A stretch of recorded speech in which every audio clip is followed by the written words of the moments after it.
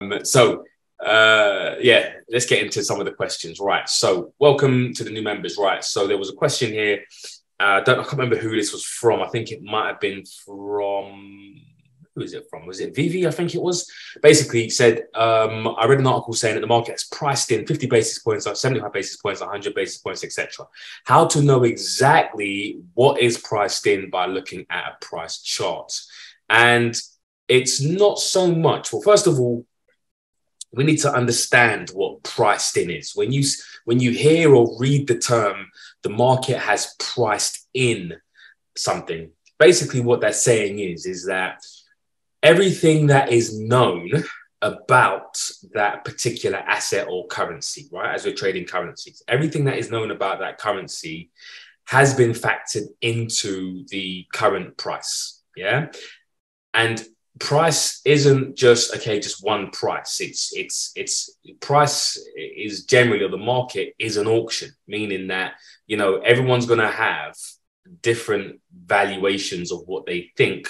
Can everyone see my pen tool, by the way, as well, by the way? Can everyone see it? The red pen tool? Yeah. Yeah. So if you're looking at this on a price chart, yeah, you know, there are going to be, that might be the value of, you know, that's price and that's time. Yeah. This might be, you know, maybe 10, and this might be, for example, 8. Yeah. Now,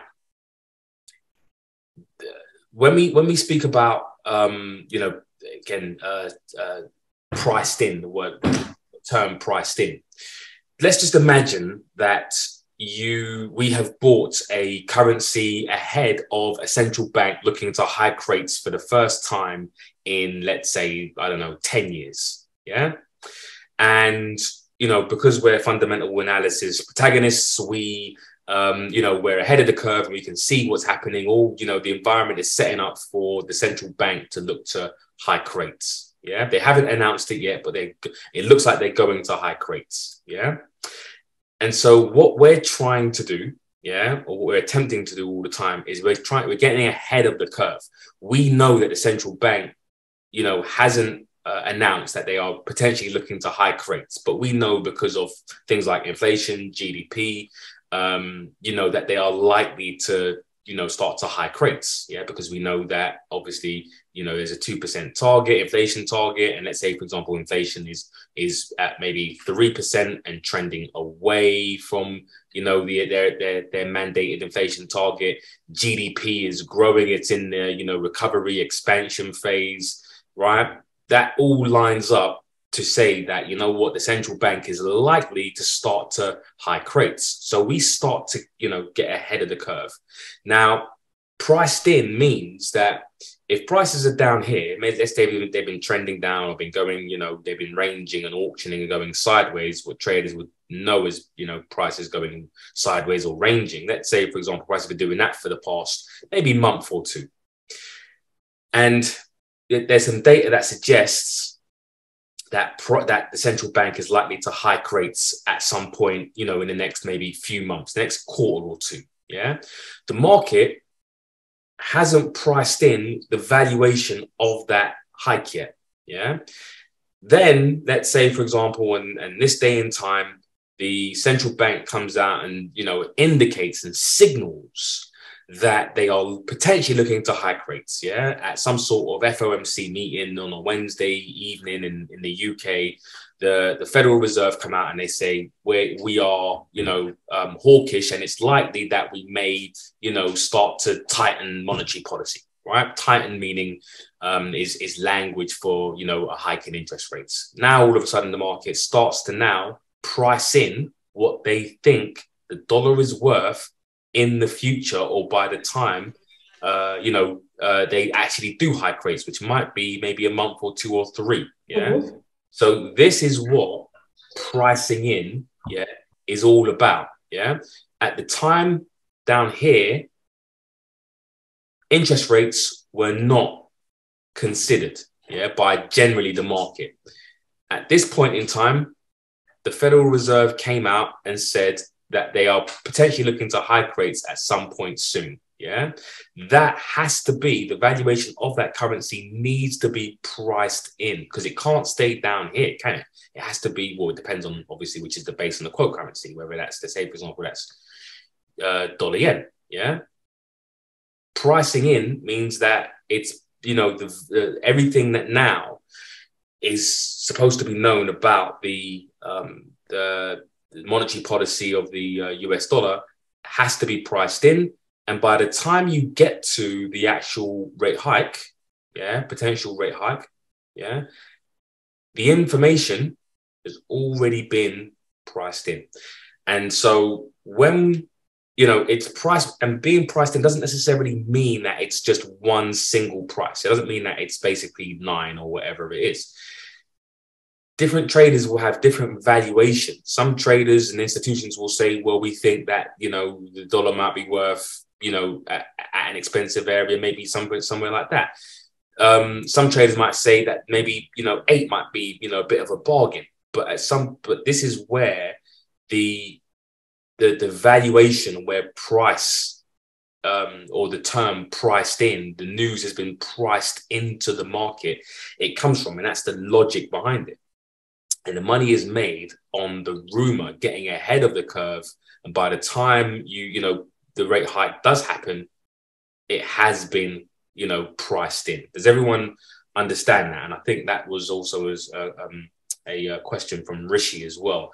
And how do we know exactly by looking at price? I mean, we won't know looking at exact price. Nobody typically knows, but we can, I guess, understand via time. You know, the closer we typically get to an announcement is the more likely it is that the event has been priced in. The rate hike has been priced in, especially if you see, you know, price do a certain move, right? It's been trending in a certain direction for, you know, a couple of weeks, a couple of months before the event. That's how you would know. And then towards the actual event, that's where you get, you know, the pricing in. Now, just taking that slightly further, the next step would then be what the market is then waiting for is for further guidance from the central bank, because it already knows that the central bank is going to hike rates by a certain amount, whether it's, you know, 0.25% or 25 basis points, however you want to say it.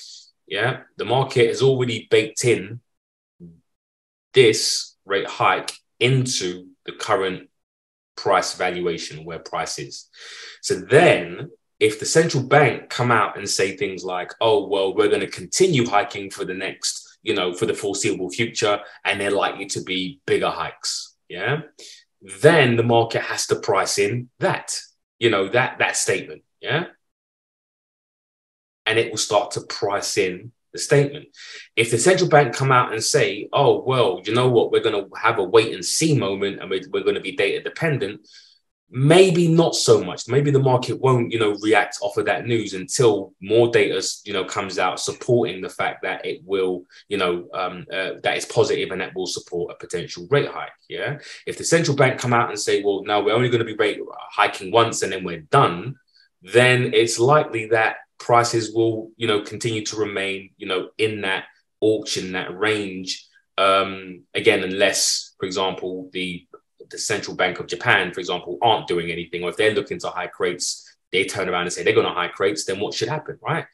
Then you might see something like this happen, because then the valuation of the dollar, yeah, was I guess derived from the fact that maybe the Federal Reserve were hiking rates and the Bank of Japan wasn't. If the Bank of Japan then turn around after the dollar has hiked rates and say, well, they're going to look to hike rates in the next couple months, then unfortunately, unfortunately or fortunately, depending on which way you want to buy or sell, you know, the value of the dollar can't be here, because that valuation was based off of a hike in rates for the dollar and a hold in rates on the yen.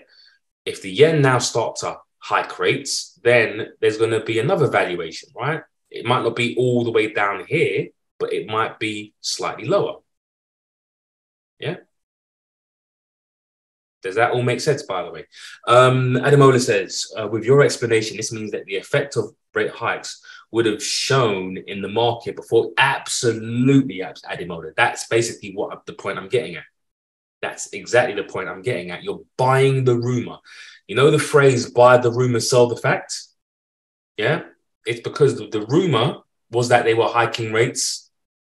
The rumor pushes prices up here. And then that rumor has been priced into the market. Everything that is known, yeah, about, you know, the rate hike and the vet should be in the valuation of the dollar. Yeah. And then by the time it comes out, the money's been made and the valuation has been set. And then we look towards future value, depending upon what the central bank is likely to do in the future. And then there's also obviously things like, there's accumulation. I don't really want to use that word. It's more to do with, there's liquidity, right? The market makers have to provide liquidity for banks. And so you might get a period where prices will pull back, but ultimately all that is just basically the institutions buying for cheaper because they don't want to buy expensive areas. They're looking to accumulate, and then we're off to the races again. Yeah. So that is basically what priced in means. So take it as I guess a gospel, typical anyway. I wouldn't say gospel, but what's the word I'm using?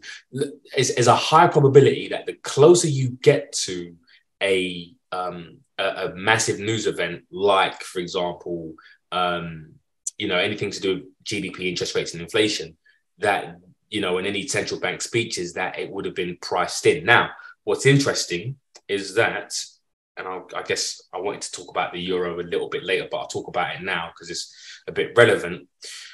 So ECB, the European Central Bank, are actually looking to, the consensus is that, what has been priced in over the past couple of weeks is a 75 basis point hike.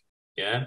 Now there's been reports that actually they may not hike by 75 basis points, and they actually might do 50 basis points.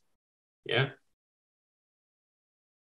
So the recent rally in the euro, was based off of the fact that there was rumors that they probably have to hike, have a bigger hike than maybe the 50 basis points. As I said, now it might be this. I don't know if anyone's seen or read some of the reports surrounding that analysis, but let me get into it if you haven't. And one of them is from MUFG, right? Which is, they always come out with a brilliant scenario analysis. I like looking at their analysis. And if you're new to this, just quickly, what they do is they give you basically their best and worst case for price for the euro dollar or the affected currency or the major currency, depending on the central bank. And so they're saying that their base case, right, they think that the European Central Bank is going to be moderately dovish. And this is based on inflation, their inflation outlook, growth outlook, interest rates, quantitative easing. And then at the end, they think that the euro dollar at the moment is around that, 99-cent area. And if they do fall into this category, and this is what they do say about inflation, growth, interest rates, and quantitative easing, then the euro dollar is likely to probably come down to, the 98-cent area.